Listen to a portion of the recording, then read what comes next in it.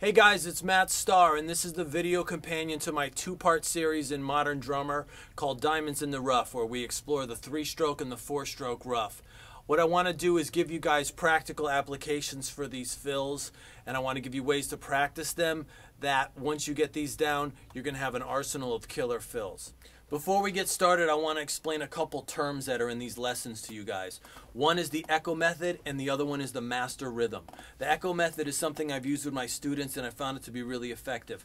What it does is it takes a new lick that they're learning, breaks it down to just the notes, and then we play them alternate stroke, single stroke on the snare drum, so you get the understanding of the rhythm, and then you pair that with the new lick, and you play them side by side, and it helps you to get the consistency happening, the note placement, and the dynamics right.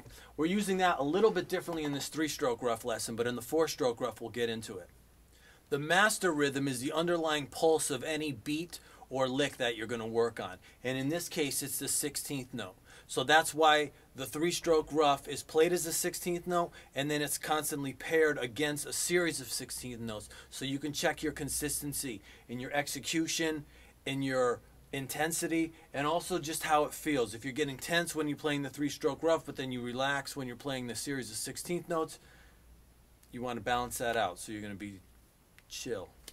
Okay, so we're going to do an 8th note at 60 beats per minute, okay, which is around here.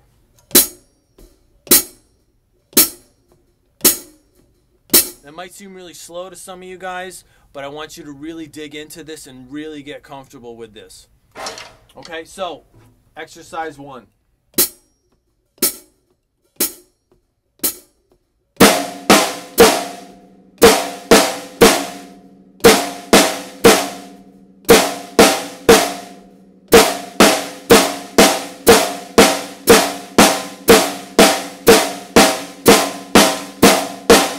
Okay, exercise 2, same thing, except now you're leading with your left.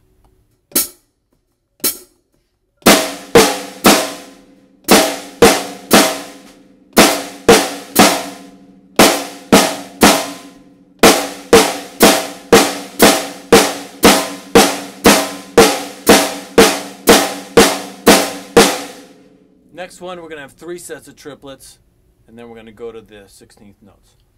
We're starting line 3.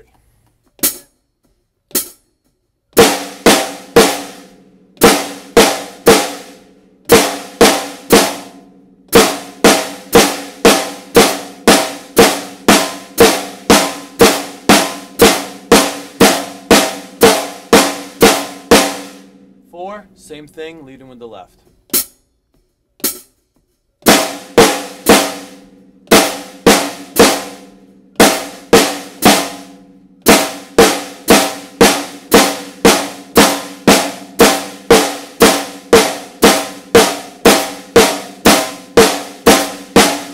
You might notice I'm hitting rim shots. That's just how I play. You don't have to do that, but I definitely recommend doing full open strokes on these hits. Number 5. We got 2 sets of the 3-stroke rough, and then we go into the 16th notes.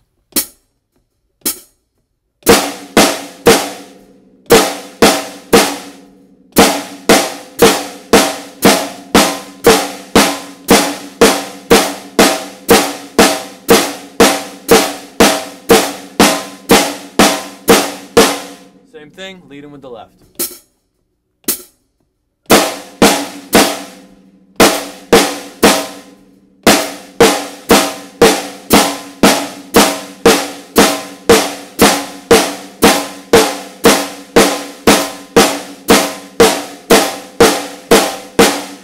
Number 7, we're doing the 3-stroke rough, 4 16th notes, 3-stroke rough, 4 16th notes.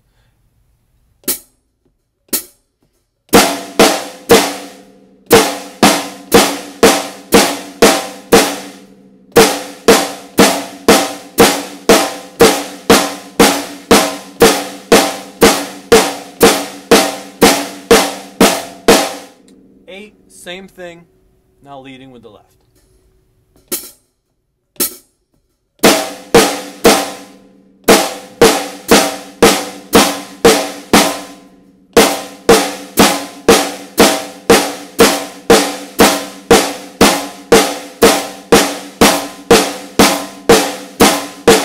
Exercise 9 has you adding in the hi-hat on the quarter notes, the 1, 2, 3, and the 4.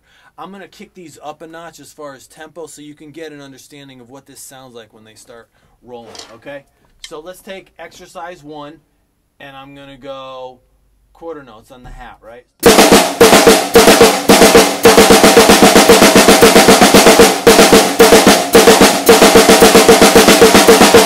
Okay, now I got kick on 1, 2, 3, 4, and hi-hat on the 8th note.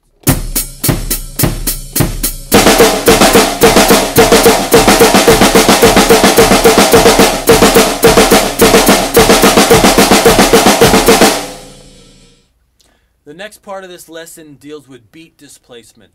We're going to go through exercises 1 through 8.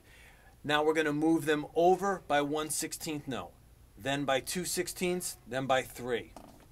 We're going to keep our tempo with an 8th note at 60 BPM, okay? Okay, so we're about there. 1, and, ready, go.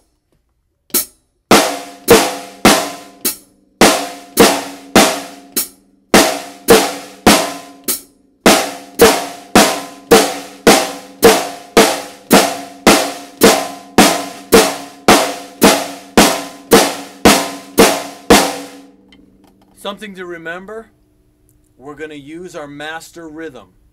So if it's starting with the right hand, for this particular exercise number 1, that first note falls on the E. So right is on 1, but there's no note on 1. So the E is the left. Okay? And again, this is, so when you get into this,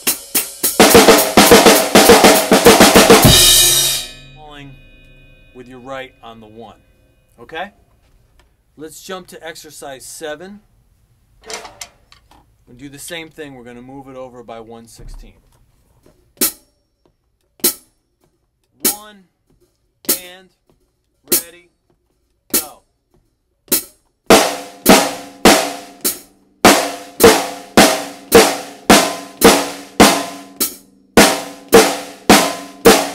So once you've done all your beat displacements, you're going to discover a ton of really cool fills. So again, you're displacing it by 1/16, 2/16, 3/16. Next, take the rest and fill that with something. So put a kick drum in there, a rack tom in there, a kick drum with a crash. Again, let's take exercise number 1 a little bit faster. Okay? So the exercise on its own with no beat displacement is.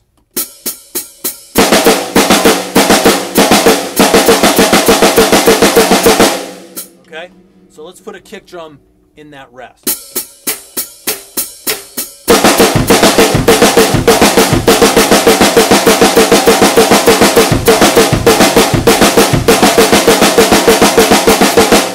All right, let's put a rack tom in there.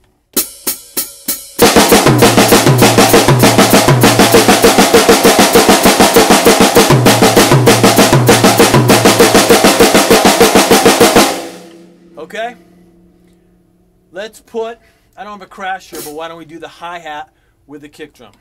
See how that works out.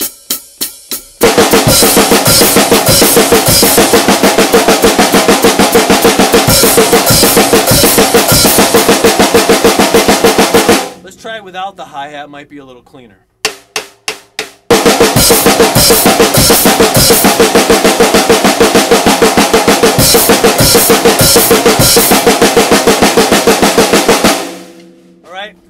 You're going to get into a bunch of stuff, and I have no doubt that as you're doing these beat displacements and then you start adding in things in the rests, you're going to get off on all kinds of things that are all your own, and that's the idea. So I hope you had a good time.